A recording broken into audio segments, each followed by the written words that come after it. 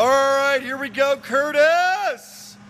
The fender and the door are in as promised, and they are complete, and they are black and looking quite nice. This guy says he's happy. Well, I'm not going to have him rush it on the car today. It's Friday. It's near the end of the day. I'm going to let him stay focused on the GTA, but I wanted to show you your fender and your door that's in. Looks good. And there it is, looking all gorgeous. There's your fender. Nice work, Sky Sweetman. There's your door. Look at that, look at that, look. See that? See that reflection, guys? That's called good bodywork. It takes a lot of time to get it to look like this.